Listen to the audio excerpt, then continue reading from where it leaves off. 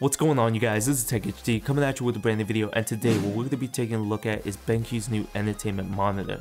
This is the EW3280U, and it is a 32-inch 4K monitor, and if you notice, it looks very similar to the EX2780Q monitor that I reviewed over 2 months ago, and it offers very similar specs as well.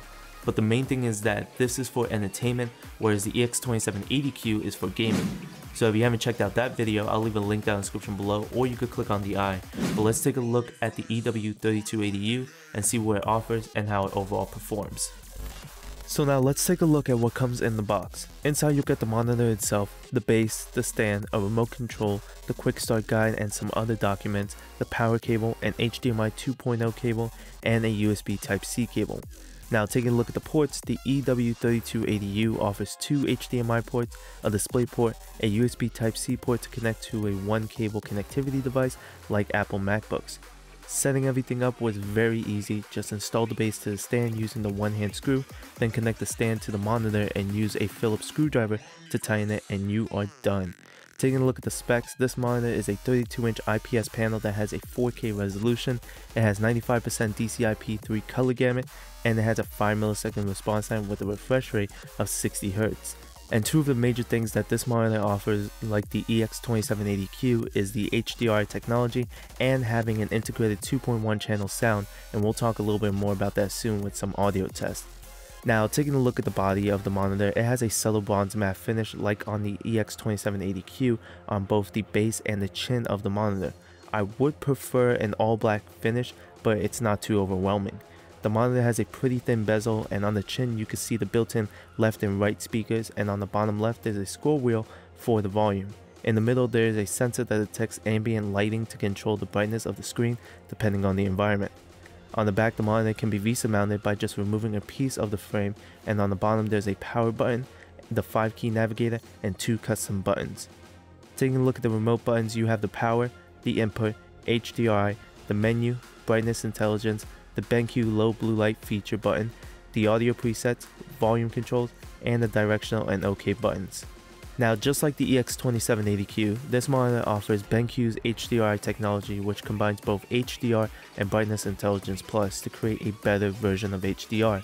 HDR displays a broader range of color and contrast, resulting in a more vivid, realistic image, and details are more refined and images appear more accurate.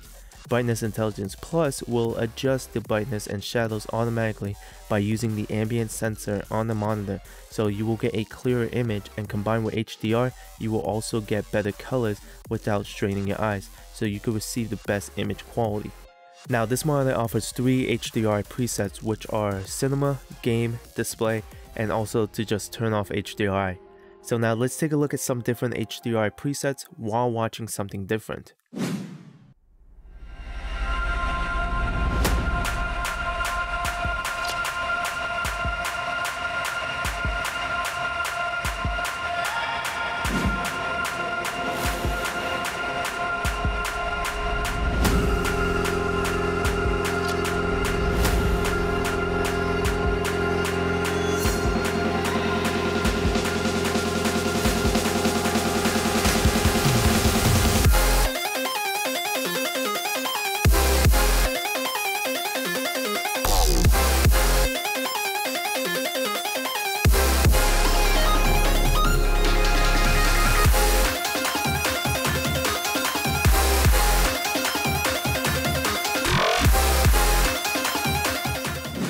Now let's talk about the 2.1 channel sound built into the monitor.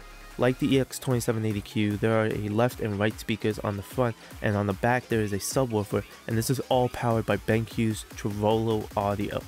The monitor offers 5 presets: game, cinema, pop/live, dialogue/vocal, and rock/party. In my testing, I really like the presets and I really like the speakers on the monitor. I replaced my old TV and used this monitor instead in my bedroom, and compared to some TV speakers, these do not disappoint. I tested it a lot while watching TV shows, movies, YouTube videos, and listening to music. Since the speakers are aiming at you unlike regular TV speakers, the clarity of the audio is much better. The bass is not too overpowering, but it's still noticeable with certain presets enabled, and since everything is integrated into the monitor, that means there's more space on your desk since you won't need a soundbar and a subwoofer on the floor. It makes the setup more minimalistic and more organized. So now let's take a listen on how the different preset audio sounds and listen to certain things. There's nothing more powerful than the love of family, but you turn that into anger. There's nothing more dangerous. Maybe this is the end, but we're gonna go out together. You know I'd ride to the death with you.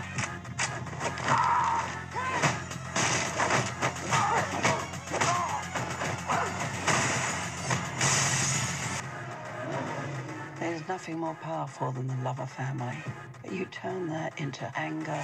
There's nothing more dangerous. Maybe this is the end, but we're gonna go out together. You know I'd ride to the death with you.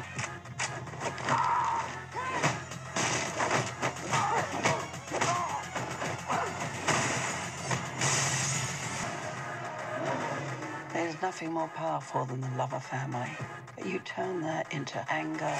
There's nothing more dangerous. Maybe this is the end, but we're gonna go out together. You know I'd ride to the death with you.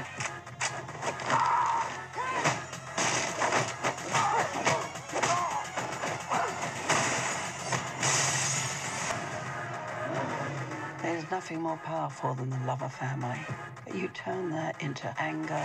There's nothing more dangerous. Maybe this is the end, but we're gonna go out together. You know I'd ride to the death with you.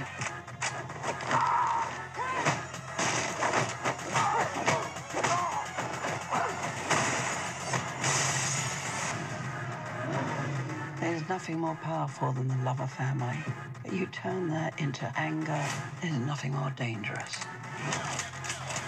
Maybe this is the end, but we're gonna go out together. You know I'd ride to the death with you.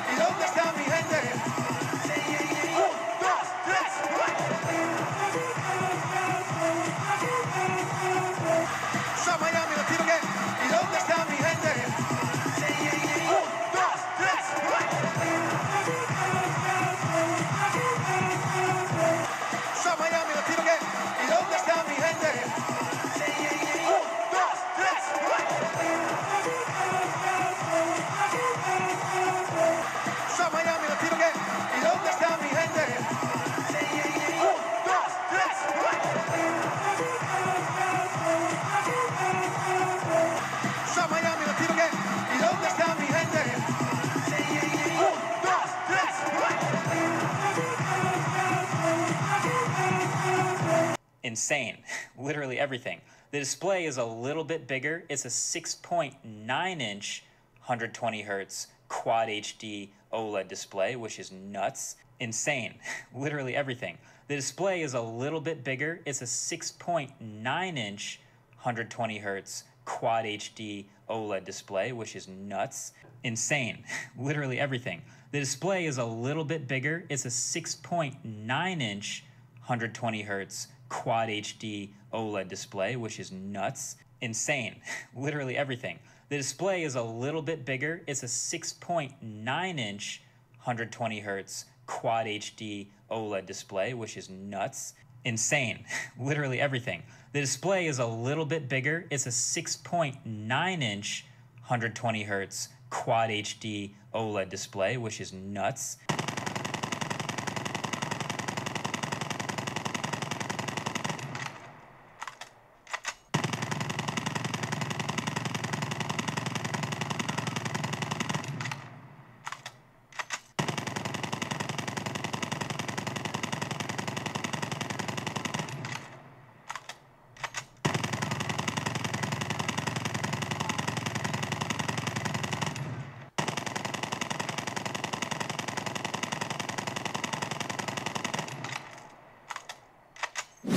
Now, like I said before, this monitor is mainly for entertainment, but it could also be used for some light gaming. So I tested this with the Xbox One X and PS4 Pro, and it works great. The 4K HDR is great, and using the game HDRi preset, it really made the picture quality much better. Of course, this is only a 60Hz panel, so console gaming is fine, but I wouldn't recommend it for PC gaming. But it does the job if you would like to play every once in a while. So I've been testing this monitor out for some time now, and I replaced my bedroom TV with this, and I honestly love it. Watching TV shows and movies on Netflix and Disney Plus have been great. I get all the benefits of watching a 4K movie with HDR10 support, and combined with Brightness Intelligence Plus, I could get the best looking colors, contrast, and overall image quality. Not only that, but having a 2.1 channel audio built in, I will also get great sound while keeping my setup very minimal. Even with non-HDR supported applications, using the emulated mode still improved everything for my viewing experience. I also love that there's a lot of presets for both the video and audio quality, so whatever you're doing, you'll get the best experience. I also like that it came with a controller to program everything, so it makes it feel so much more like a TV. Even though that this is for entertainment, I could still use it for console gaming, so that's not a problem of course. I don't really have any cons for this monitor. It gives me all the possibilities I want as a TV, and of course I could still use it as a regular monitor. I could plug a desktop or a laptop to it and still use it like a regular monitor if I need to. I could even bump up the settings from 60Hz to 75Hz in the settings on my computer, and with BenQ's low blue light feature, I won't damage my eyes throughout time. So overall, I think this is a great option for someone that already uses a TV to plug their laptop or desktop to, and also loves to watch movies and TVs. For the price, I would prefer this and other TVs around the same price. But there you guys have it. Hope you guys enjoyed the video. If you guys do have any questions on anything that I didn't cover, let me know down in the comments below, as well as everything will be linked down in the description below. Thank you guys so much for watching. Please like, comment, and subscribe. Turn on post notifications so that you guys can be notified whenever I upload a new video. Follow me on Twitter, YouTube, Instagram, and Twitch. As always, Tech HD. I'll catch you guys in the next video. Peace!